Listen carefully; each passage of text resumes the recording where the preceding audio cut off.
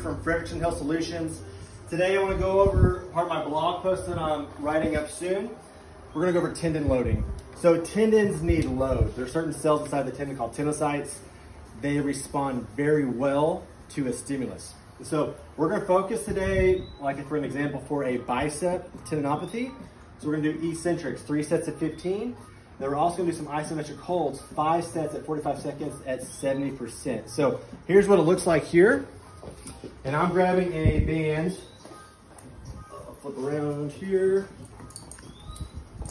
So I'm grabbing the band here to get more of that eccentric portion, more of that negative part of the lift.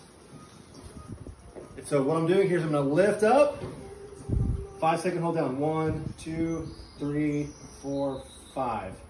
Again, 1, 2, 3, 4, and 5. Now, for an example, the isometric hold, I'm going to come right here.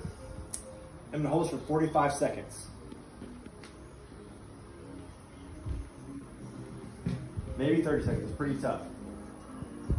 But you get the point. So I'm going to lower back down slowly. So that's one way to load the tendon.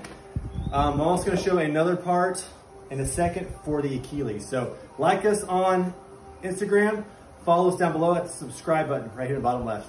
Thanks, guys.